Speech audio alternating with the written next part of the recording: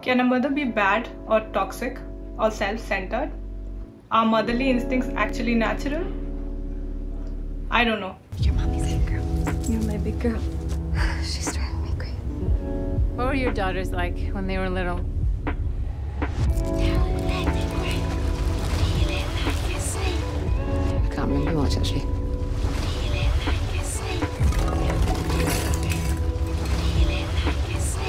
Hi guys, what's up? Welcome back to Handpick Studio, your place for movie recommendations and more. My name is Vaibhavi and today I'm going to discuss a movie called The Lost Daughter. This is the story of Leda, a professor of literature played by Olivia Colman, who's spending time at a beach. I'm not sure if it's a holiday or if she's writing a book there. But there she meets Nina, played by Dakota Johnson, who's a young mother. She's spending time with her daughter. And when Leda sees her, she's reminded of her times, her early days as a mother. So the movie switches between past and the present, where Leda recalls her memories as a young mother with her daughters. And Leda became a mother when she was 23, so she was quite young in her career, and even though she loved her daughters immensely, she wanted to explore more than just motherhood.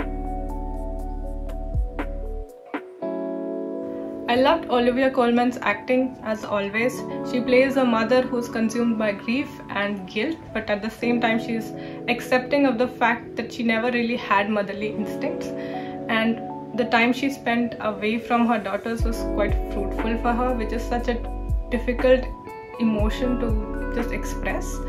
And as a role, she doesn't have a lot of dialogue in the movie, but you can see her through the acting, through her expressions, what she wants to convey.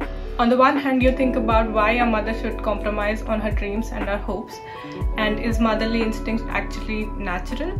And on the other hand, you are also thinking about the children who are suffering now because their mother is not present, just because she has some unfulfilled dreams. You see Leda craving for her daughter's love now after all these years. She desperately wants to connect with them. And we're not shown a lot about what the relationship is like currently, but we can see that she feels it could have been a lot better than what it is.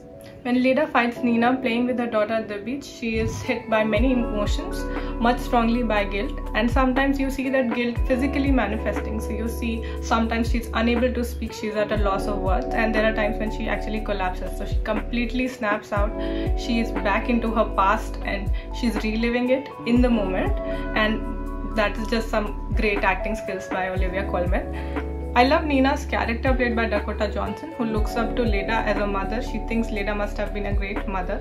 She has no idea about Leda's past. And it shows how we reduce ourselves to being miserable or being bad at anything that we do. In this case, that's for Nina it is motherhood, but anything that we do, we look at other people and think, oh, they have their lives sorted out and we are just miserable.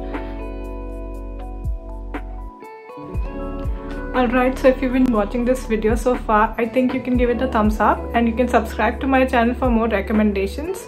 You can watch The Lost Daughter on Netflix in India.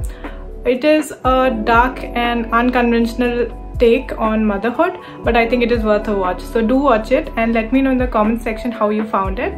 And that's all. Thank you and bye.